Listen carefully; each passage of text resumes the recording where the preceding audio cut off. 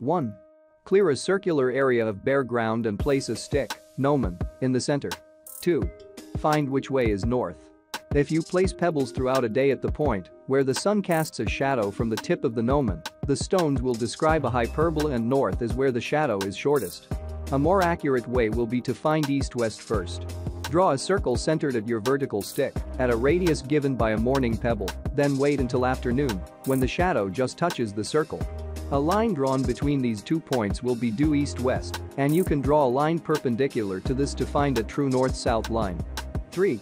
Draw a new circle as large as you want to make your sundial, with the center where your east-west and north-south lines meet.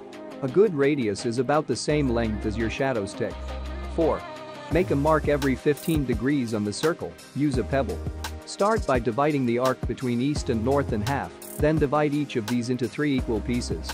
You should end up with 24 even spaces along the circle. 5. Find your approximate latitude. You can look it up online, or one way to find latitude in the northern hemisphere is to determine how far above the horizon the North Star, Polaris, lies. Polaris is at the end of the handle of the Little Dipper. Once you know your latitude, mark the point on the circle that corresponds to that angle, counterclockwise, from east. If your latitude is a multiple of 15 degrees, you can use one of the pebbles you have already used. 6. Extend a perpendicular line from the latitude stone to the north-south line. 7.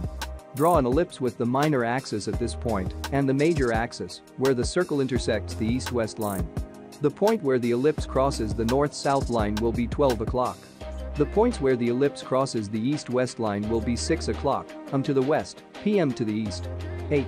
Extend a line straight south or north from each 15-degree mark on the circle to the ellipse and place a pebble at the intersections. These will be your hours. Note the lines extending east-west out from the inner circle in the diagram and inward north-south from the outer circle. The intersections determine the hour points, and instead of drawing an ellipse, you can just find these points. Your sundial should look like this. This image was done in a drawing program, and the 15-minute marks were added. You can simply divide each hour into 4 with 3 smaller pebbles. 9. Stand up a stick in the center of the circle. The type of sundial you have just made is called an emblematic sundial.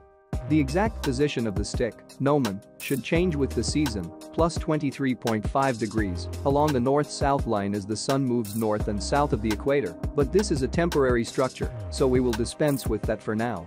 10. Watch for a shadow to be cast, whatever number that shadow is cast on, that is your beginning, to find out what time it is. You must then correct for your longitude and the equation of time, and daylight savings time, if any.